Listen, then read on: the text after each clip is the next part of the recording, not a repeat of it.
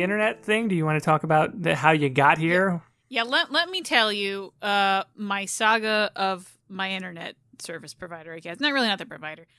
So we had a huge storm where I live. I say huge, it really wasn't that bad. It was just really windy and a lot of water. We was just no damage to our property, so who cares? And the internet goes out. Okay, that happens. Whatever. So we call our ISP and was like, "Hey, what's up?" And we get the automated message because it was 7 at the time. "Oh, we'll be back at 8:30." "Oh, an hour 30 minutes. Oh no, my life's over." we just piddle around, and 8:30 comes back around, then 9, then 10. We're like, okay. Yeah, it's getting worse. We call the thing. We're like, "Hey, what's up?" And the automated message, "Our technicians are doing the best they can." I'm like, oh, so that means they don't have any idea. Yeah, pretty much. So we also asked them to call us when the internet was back. So we were like, okay, I guess we'll get we're gonna go to bed, and we're just gonna get a call in the middle of the night going, "Oh, the internet's back. Congratulations, you can do shit now." So we wake up, and there's no missed calls, and there's no internet, and we're like, okay, it's a little strange. And it was a little bit shy of 24 hours later. Michael notices that the internet's just back up. We still haven't gotten a call from the ISP, by the way. Oh no! Yeah, there's no way. It's been about a day since then, but yeah, a whole day for the most part without internet. And here's the thing: it's not it's this big fucking deal. It's just we're stuck at home with the coronavirus anyway. So what the fuck are we supposed to do? Right? Yeah. Yeah, you're not wrong. I mean, it's a weird thing. We're so unprepared to not be connected. Michael has come in to correct me. What, Michael? In their defense, we did get a phone call within a couple hours of it turning back. Oh, okay. After it turned on, I didn't look at my phone maybe 30 to 45 minutes after that, and so it happened sometime after that. Okay. Well, thank you for a couple hours afterwards, you guys got a call. Yeah, I don't know if that picked up on my mic, but yeah, it's Michael came in just to say he didn't tell me, but we did get a call. It was still a couple hours afterwards. Yeah, so, here at the Michael Jordan podcast, we have journalistic integrity. We always get the facts right. It's true. The Michael Jordan. Well, here's the thing: Michael Jordan might have his integrity, but I don't. So in my nameless ISP's defense, they did eventually call us. But anyway, so I'm not trying to say oh, woe is us. We went a day without internet. Just more we can't go anywhere. We can't do anything. We are so used to being in a connected society that we just don't know what to do without the internet. Yeah, and it's we don't have a TV because we use the internet. Where Michael especially streams his music on the internet. It was just a lot of we can't. I look up recipes on the internet, and it wasn't that bad. We just cleaned the house. It was just kind of oh man, this is inconvenient. And normally when the internet goes out that long, we just go take a walk, but we can't. So right. Well, Caitie, who else didn't have the internet? Oh boy, who? Cowboys. No. I mean, I think there's probably some cowboys now who have the internet. I'd assume there are people who qualify as cowboys, ranchers and whatnot. But so we're talking about Red Dead Redemption 2. I guess we probably don't know exactly when this one will come out, but this will be another one of the short episodes. We'll release this when Caitie's out on maternity leave, and we talked about a lot of different ideas for what we could do, but Red Dead Redemption 2 is one of those topics that I'm pretty sure I've only talked about in bits and pieces on the podcast and the streams, and I've never really kind of sat down to give it the love. Yeah, dive into it a little bit more. And there's a lot of different areas that we can go for Red Dead Redemption 2. It's a massive game. I could talk about various different themes within the story, various different characters, aspects of it that I think are really good. But I thought, because of a comment that I made recently on one of our live streams, that I could sort of expand upon that idea. It was on one of the, it's not necessarily going to be recent by the time this episode comes back, but if you go back to either first or second OG Animal Crossing streams that we did. I think it was actually the third. Oh, was it the third one? It might have been the third, yeah. Okay, so one of the first ones, I made a comment that Red Dead Redemption 2 is like the Notebook for 17-year-old boys. And I explained it a little bit on the live stream, but I just figured I could expound upon that idea a little bit more, and that might be fun for a short episode. So here we are. So basically the premise that I had was that when The Notebook came out, of course, The Notebook is a very popular movie. I feel like it doesn't require any explaining. It's got Ryan Gosling and Rachel McAdams in it. It's a very typical, archetypical sort of romance love story, and is most notable for the fact that Ryan Gosling's character builds this young lady a house because she wants a house. Wasn't it like he renovated it or something like that? Like the house was already. I'm being nitpicky at this point, but I'll be real honest with you, Caitie. I'm not clear on the details of The Notebook because, fun fact, I have either fallen asleep or ended up having sex with someone every single time I've ever had to watch that movie. So I'm gonna be. Thank you for that piece of information about your life. Did the microphone blast up when I did that too? No, I didn't hear it, but it might have. I was laughing. I think I see it on the. So, fun fact, I don't really know how The Notebook ends, really. I kind of know how it starts. I'm not real clear on the plot of The Notebook, to be perfectly honest with you. Well, now the 17-year-old guys are going to be like, oh shit, playing Red doesn't get me laid! I mean, it doesn't bat 1,000, but, it's not a bad percentage. It helps if you know how to cook and you couple it with things like flowers and these other things, guys. There's more than a one-step process, okay? Oh boy, I didn't expect to go there, but that's what happened. Hey, that's on you. I didn't do anything. Okay, it's a good thing I edit these things also. But yeah, no, I think they find an old house and they break it. It's kind of like the It's a Wonderful Life premise where they find an old house that she falls in love with and he renovates it for her or something like that.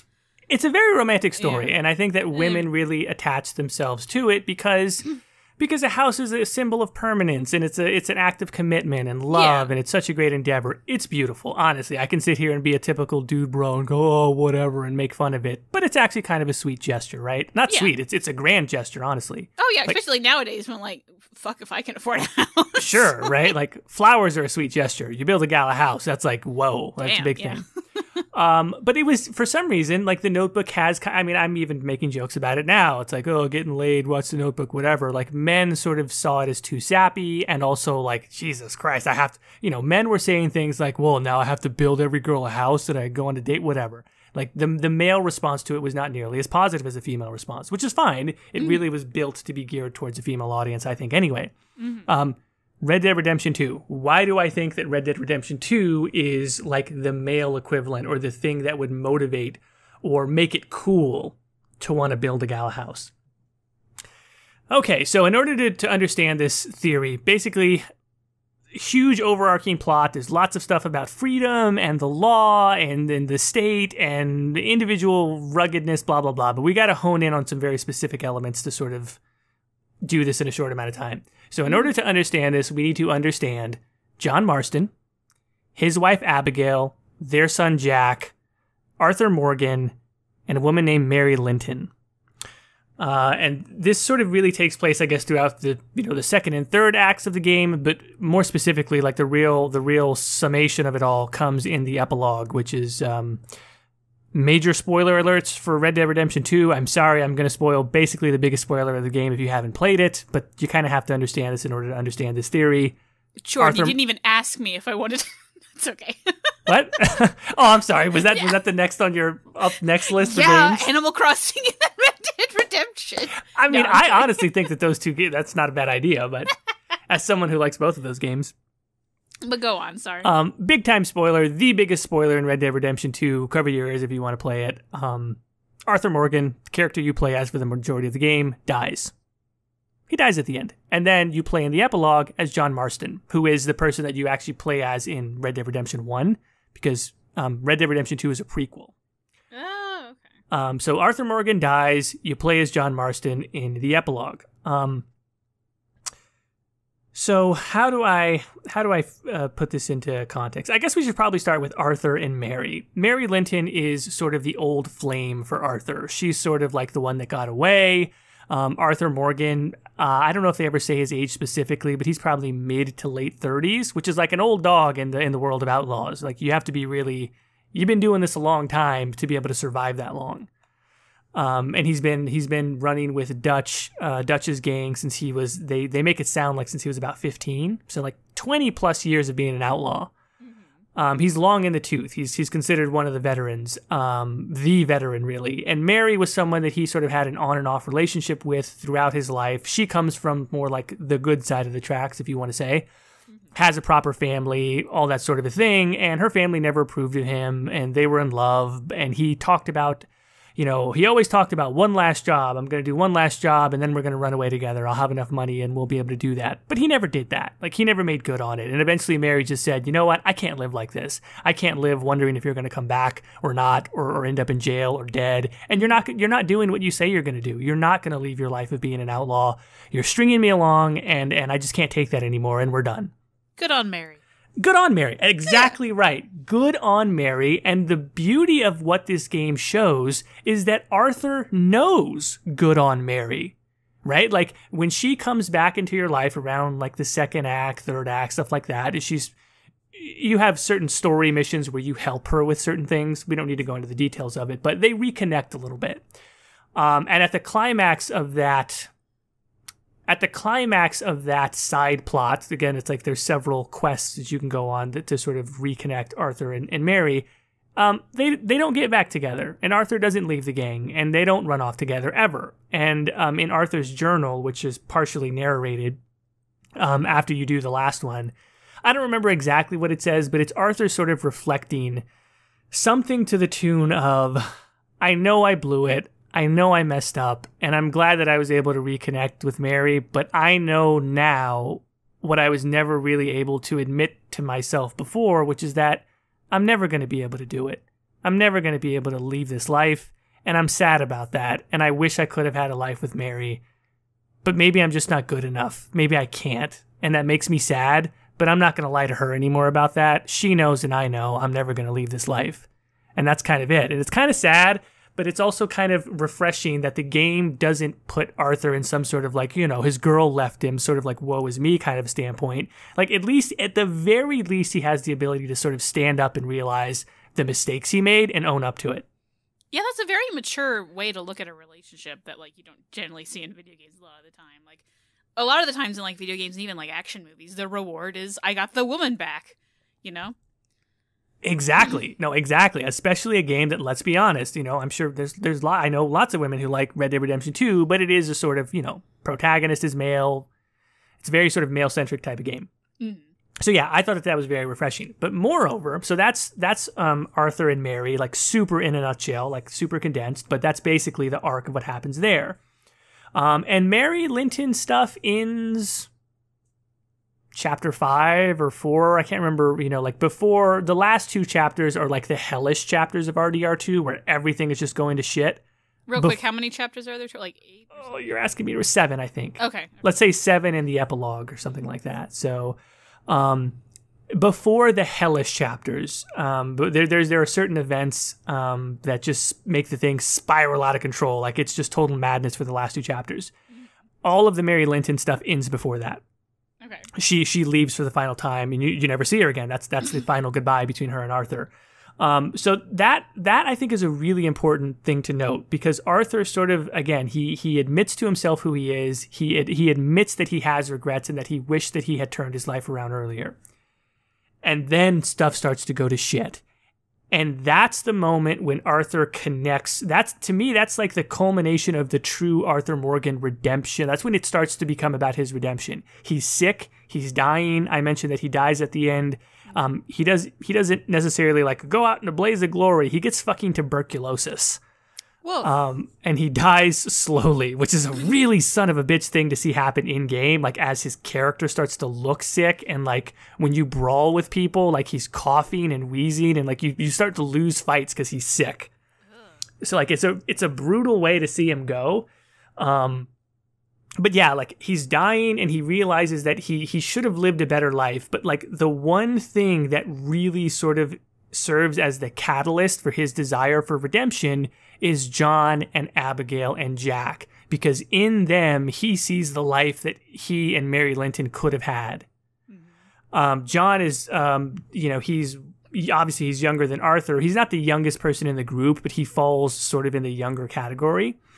And he's the only one that's kind of tried, right? Like one of the subplots is that John Marston had left the gang, like he just disappeared, quote unquote, for I don't know, several months.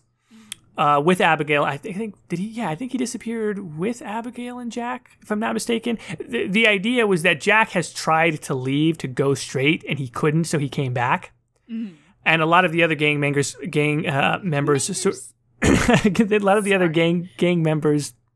hold that over his head, like, oh, you think you're better than the rest of us? You know, you tried to leave, you abandoned us, blah blah blah. And Arthur is kind of like that at first, also. But I think because Arthur reconnects with Mary and because he finally admits to himself that he made a mistake himself not leaving the gang and having a life with her, he comes around on on John and realizes, oh, he was right. He has been trying to do the right thing. He should leave the gang, and he's young enough and Abigail's young enough and there's still time for Jack that this doesn't have to be their life.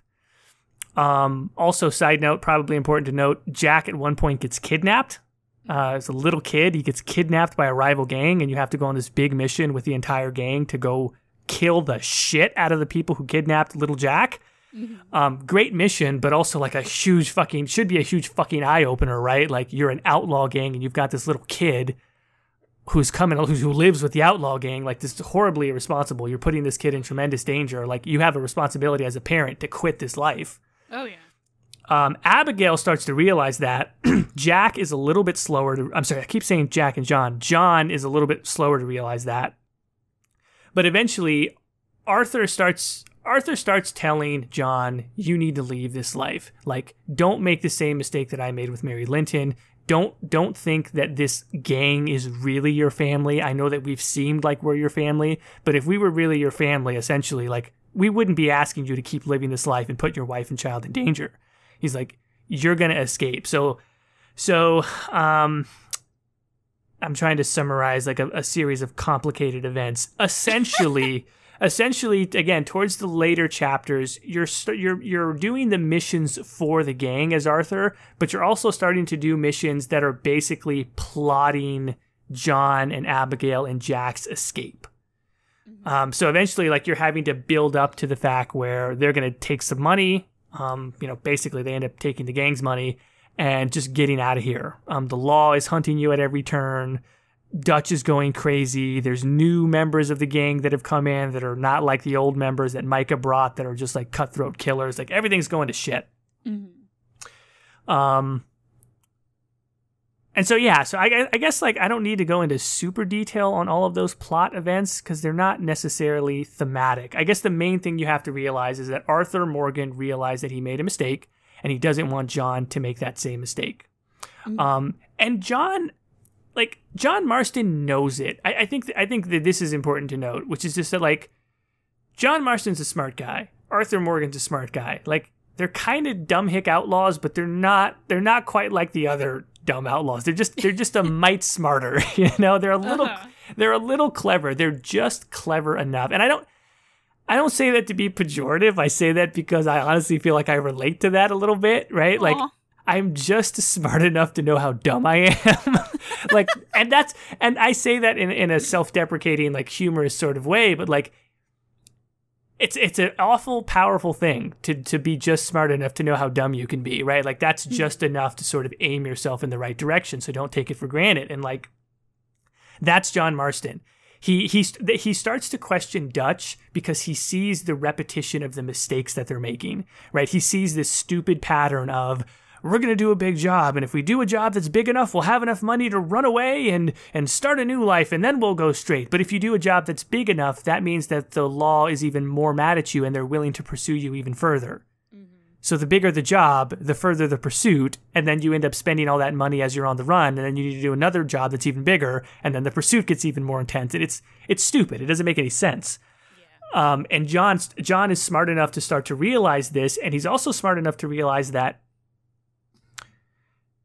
like he realizes the game is rigged and it's all sort of propped up on Dutch's ego, and if you were really smart, you would just cut and run, basically. Mm. So that's what ends up happening. Again, without summarizing all the details of the plot of the last chapters, Arthur dies. He basically does sacrifice himself, sort of holding the line, quote unquote, so that Abigail and John and Jack can escape, which they do.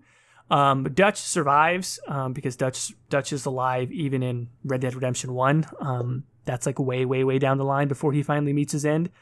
But John and Abigail and Jack escape, and at the end of the last chapter, they're basically just running off. And the epilogue is 8 years into the future or something like that. I think it's something like it. So yeah, so Jack is, I guess, maybe like an early teenager. John and Abigail have kind of made a life for themselves. It's not bad. It hasn't been like a storybook ending for them. Like they've kind of gotten by being straight, not really committing crimes, but it's hard for them to make a living. And every couple years or every several months, John gets into some kind of trouble. He gets into a fight. It wasn't his fault, but he ended up killing some guy, and like they got to move to a new town. Like this is just a pattern that keeps repeating.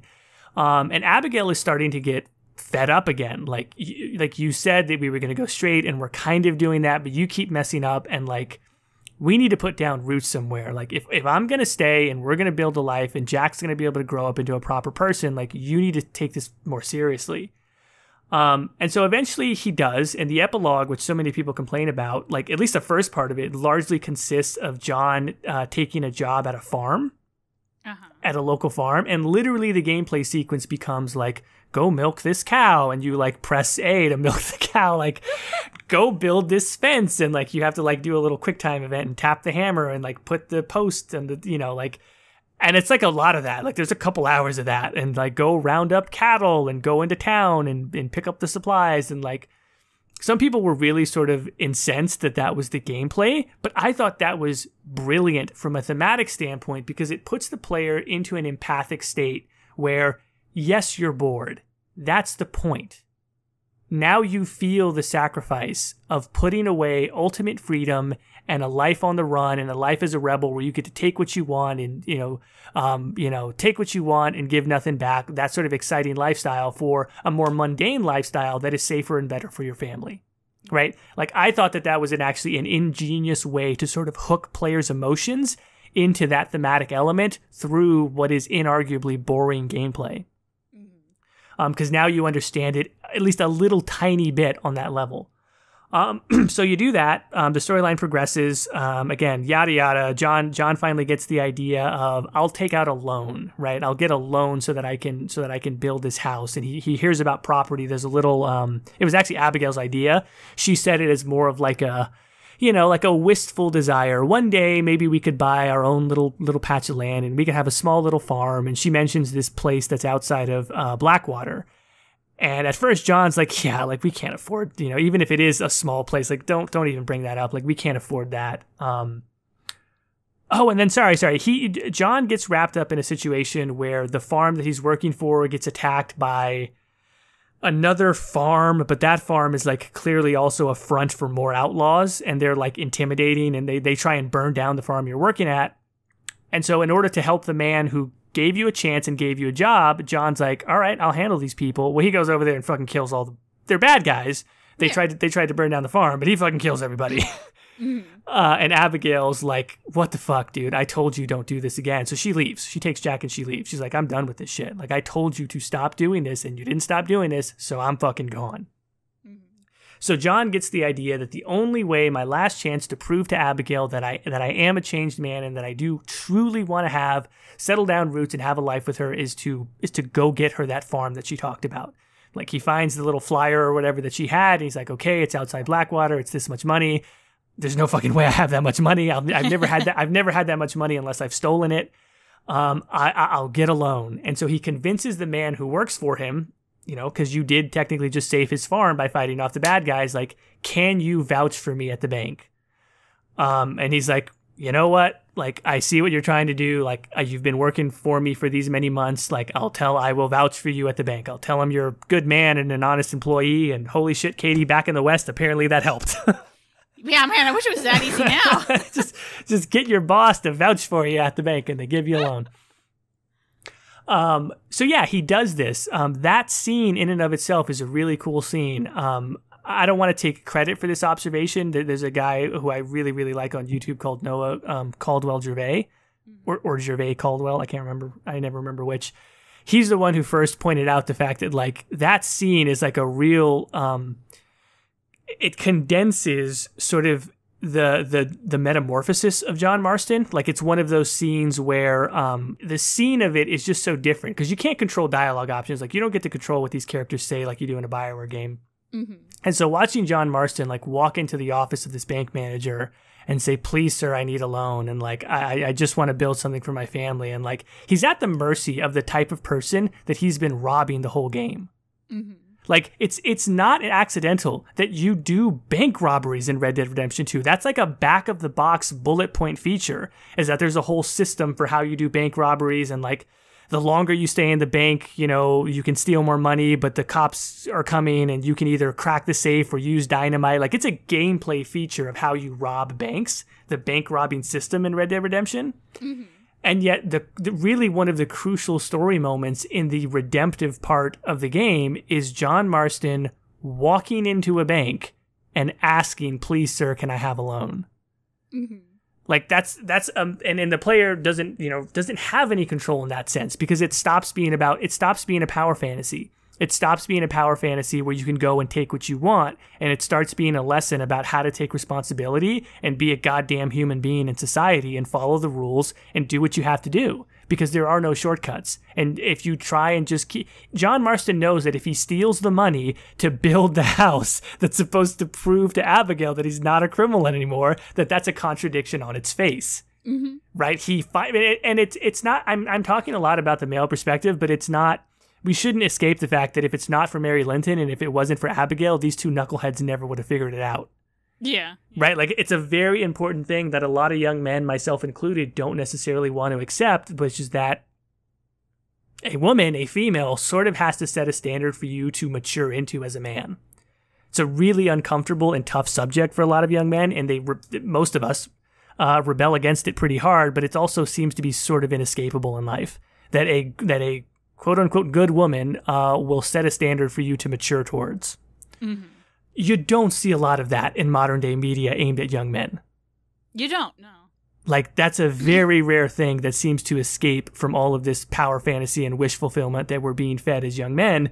And so John gets the loan, and he starts to build his house. And this leads us to one of the fucking most incredible, like, viral successes of anything I have ever seen, which is a goddamn musical montage of John Marston building his house. And it's Uncle, who's a character he was like this, they called him Uncle because he's like this dopey old guy who's like part of the gang, and he's sort of an outlaw, but he's kind of hapless, but he's a sweetheart. So, and he ended up hanging around with John because after the gang broke up, he didn't have anywhere else to go. And also Charles, who's a half African-American, half Native American. And Charles is a whole nother topic that I would have to talk about separately. But goddamn, Charles has got a heart of gold also. Good guy. And so it's Charles and Uncle and John building this house. And I swear to God, I'm not going to sing the song, but you can look it up if you're ever curious. It's the most hokey, like, happy-go-lucky, like, we're building a house, like, look at us. Like, it's the most optimistic, like, saccharine. And Caitie, I cannot explain to you the level of popularity of this scene. Like, you would think that in a game about being an outlaw and shooting people up and fuck the law and I can do whatever I want, that this would be the most, like... Even people who hate the epilogue love this scene. It has been reposted so many times and remixed, and people have made so many memes about it, and just people love it. It's optimistic. It's this optimistic view of, like, by the sweat of your brow and like elbow grease, and like you can build a life for yourself up out of the dirt. And it's portrayed in the most positive, like, old world fucking 1950s aesthetics and values, and like 2018, people loved it. They fell all over themselves loving it. And I was shocked by that, because when I watched it, I kind of loved it too, but I thought, oh my God, people are going to make fun of this. It's going to be so hokey. Like, it is hokey, but people adore that scene. Well, I think there's also maybe an element of, like, especially our generation, I don't know so much about, like, current 17-year-olds, but, like, and maybe it's just me and Michael and people I know, I don't know about you, but like we were taught like, oh, just work hard, get the good grades, go to college, everything will be fine. Hey, guess what didn't happen? Yeah, 2 economic crashes later. Yeah. The housing market crashed, like just his whole thing, yeah, we at every major turning point in our lives there has been something terrible going on. And like no matter how hard we've worked, no matter how hard whatever, like we don't get the house. We can't like nowadays, like good luck getting that loan to go build the house or whatever. And like a lot of us, like we don't have the skills. No one taught us how to do carpentry and stuff like that. Right.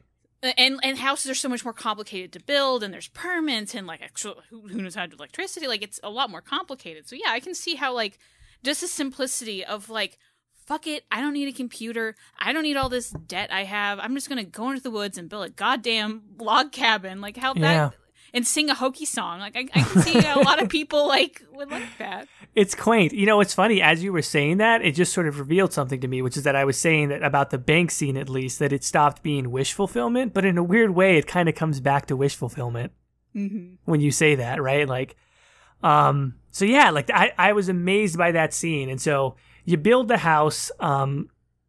John finds Abigail again, and he says, come to outside of Blackwater, like, see what I've built. And she does, and she's just like, you know, she's mad at him and shit, like, why the hell did it take you this long?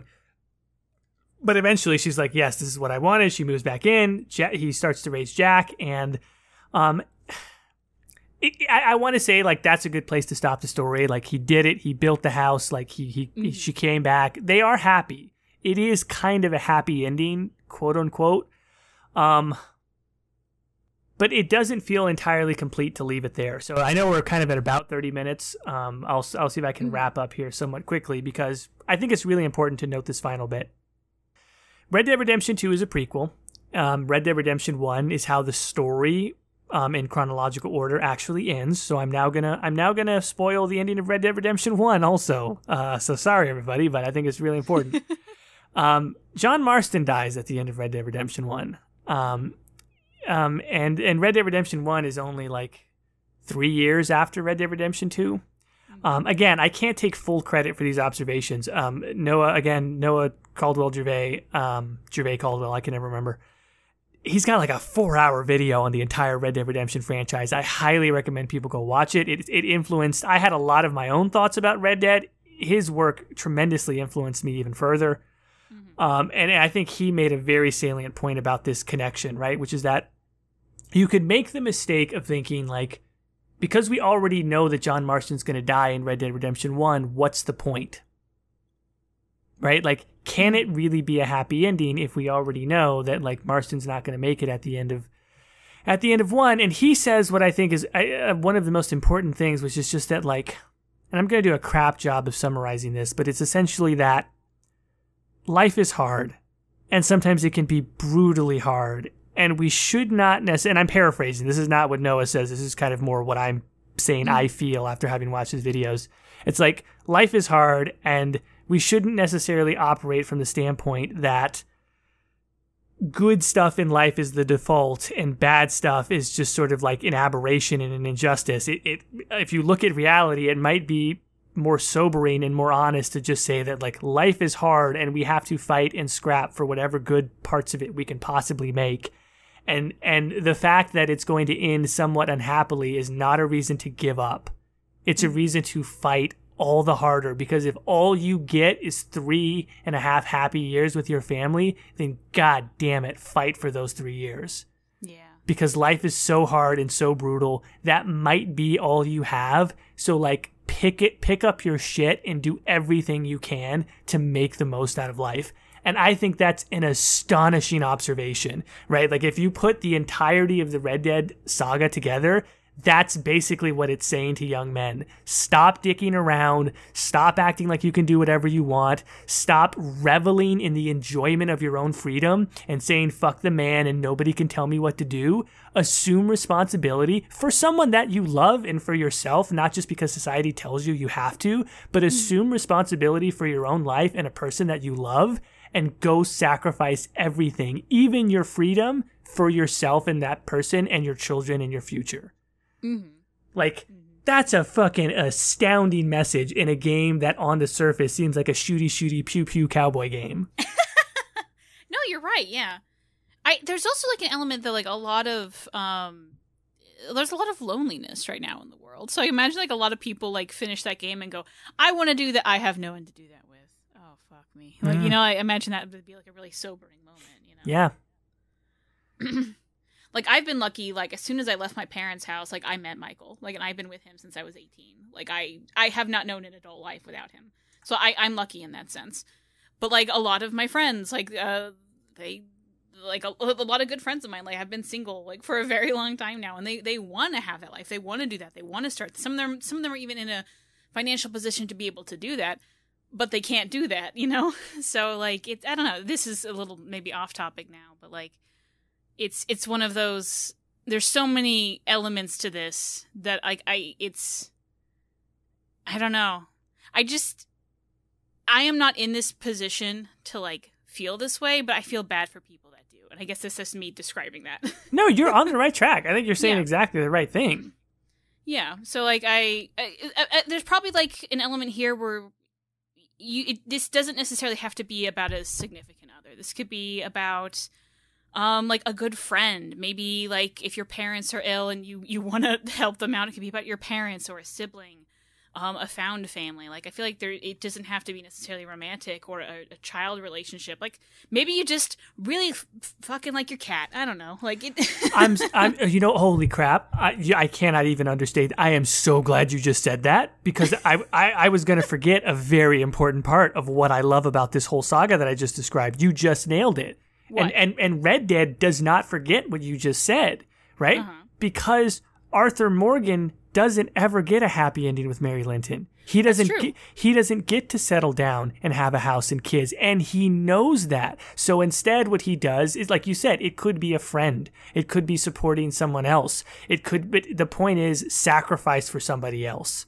Yeah. Right? Like that was the thing, which is like, even if you're not in the position of John Marston, you might be in the position of Arthur Morgan, where you can fight for your friends and like helping your like you said, your found family, your community be better. Mm-hmm. Mm-hmm. It's a beautiful thing. It doesn't leave people out. What it desperately tries to, what I think it's just desperately trying to say is, don't quit. Like, don't give up on life and just say, well, I'm just going to be an outlaw and just rebel against everything. Like, you know, it acknowledges that there's a portion of your life that even if you're not a literal outlaw, we all sort of go through sort of a rebellious stage, most likely when we're young. But that you should come out of that and sort of come out of that, come out of it with sort of a firsthand knowledge that while it's fun, it doesn't work. Yeah. There's no ending to it. There isn't. It just ends. You know what I mean? Right. And it can either end because it sputters out and you're sort of left with nothing, or it can end because you make a choice to sort of transition into a different stage of your life. Yeah. That's my TED Talk, everybody. Well, bravo. This is again, I feel like some of the baby episodes are getting like real serious. I tweeted out the other day that I said I think the Sailor Moon episode is going to be one of the best ones ever, which by this point, by the time this one comes out, the Sailor Moon one will have already been out. So we'll see if people agree with that. But yeah, well, then this is the next contender. So whatever the next one we should do is just like talking bullshit for 30 minutes. That way people like this year's already been so serious that like we gotta just talk about some. Yeah, you're not kidding. But anyway, I think that's it. Any other thoughts before we close? No, like I've been trying to get Michael to play the game because I feel like that's something that he'd want to do. But I think it's one of those like now hearing more about the plot, I'm like, oh, that's just what poor Michael's trying to do right now. I don't. Michael's on the mission. Yeah, he'd be sitting there watching the montage, like that's what I want to do. Oh, don't we all? Yeah. All right, Caitie. I guess where can the folks find you? Well, right now I'm probably gone, so good luck with that. But you can find my YouTube channel at Ghildirthalen, and then same username on Twitter. I don't know when I'll be back, but so at some point. Anyway, where can they find you, Jordan? They can find me at the Exalted March on YouTube, Instagram, Reddit, and Twitter. All right, and with that, everyone, Dutch, we need more money. We need more money, Dutch. We don't have enough money. I'm ending it there. That's the end.